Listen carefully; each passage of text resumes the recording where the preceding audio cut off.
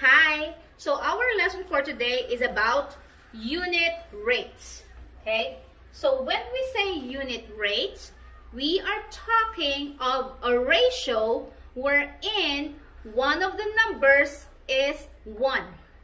So how are we going to find the unit rates for this topic given a graph, table, equation, and a situation? So we're going to have them one by one. So let's start with the graph. Suppose we have this graph wherein it shows the relationship between the amount earned in dollars and the time in hours. So how are we going to find the unit rate given a graph? So the unit rate for any given graph is the ordered pair 1y, which means check your x, find 1, so this is 1, check the point on the graph, so this is the point, and then check the partner on your y. So this point is 116. So therefore, our unit rate here is $16 per hour. Okay, so it should be y over x. The value of y is 16, it's up there.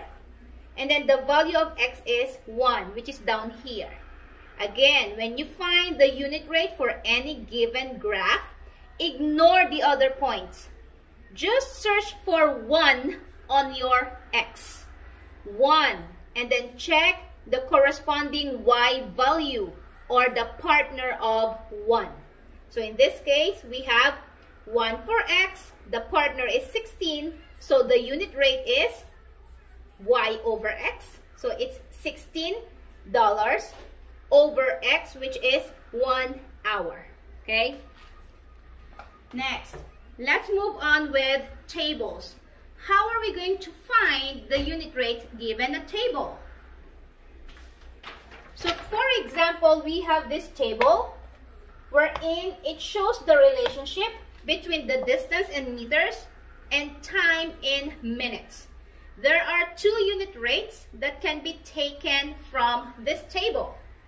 The first one is the distance over time. So in finding the unit rate for this one, all you have to do is to divide the distance by the time. So you can use the first pair, the second, the third, or the fourth. You will still have the same answer. So for this given, the distance is 600 meters over 5.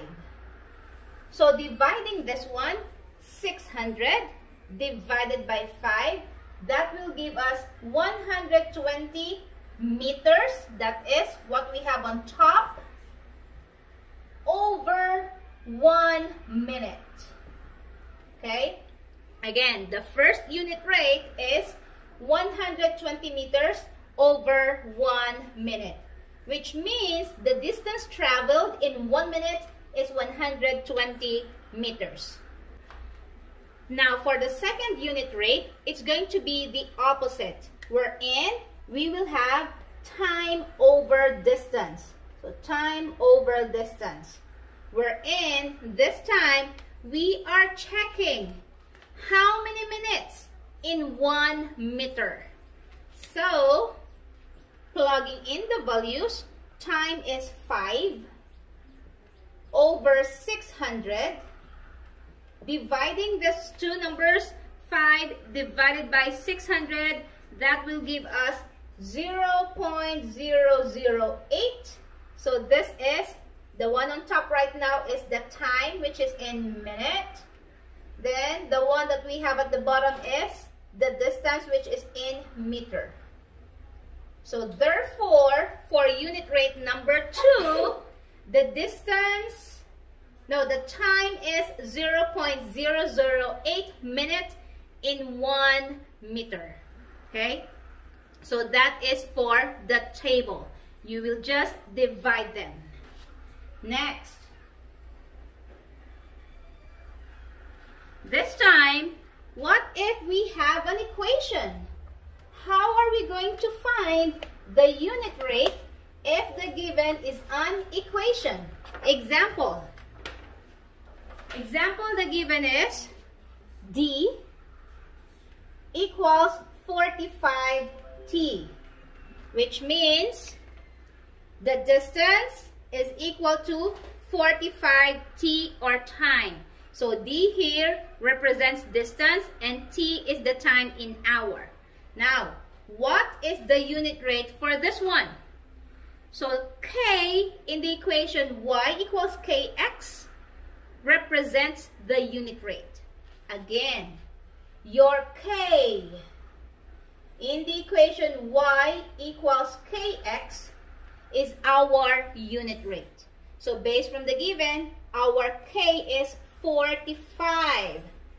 Therefore, the unit rate is 45. So what is D again? That is distance in miles. And then T is the time in hours. So 45 miles per hour. Or you can write this as 45 miles over 1 hour. So again, to find the unit rate given an equation, just check for the value of K. So the value of K is your unit rate. In this given example, it's 45. So therefore, the unit rate is 45 miles. Where did we get miles? We are talking of the distance.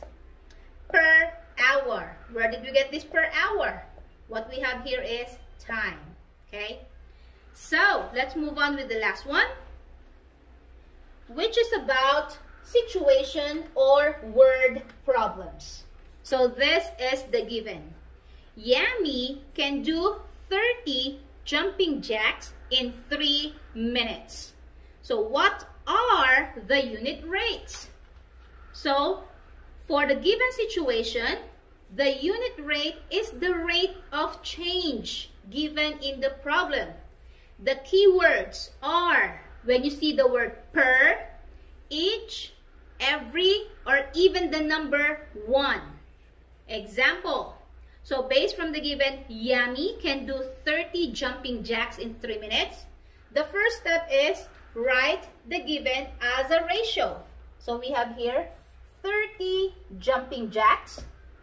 So we will just have it as JJs for 3 minutes.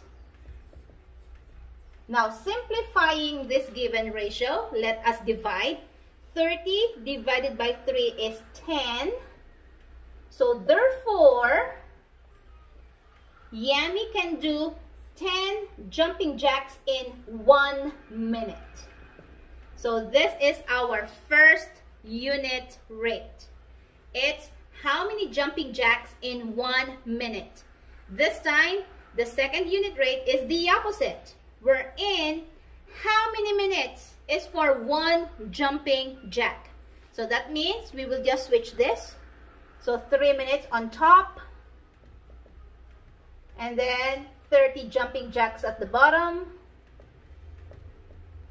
So simplifying this one by dividing, 3 divided by 30 will give us 0.1 minute over 1 jumping jack. So therefore, our second unit rate is, it will take 0.1 minute to do 1 jumping jack. So that's it.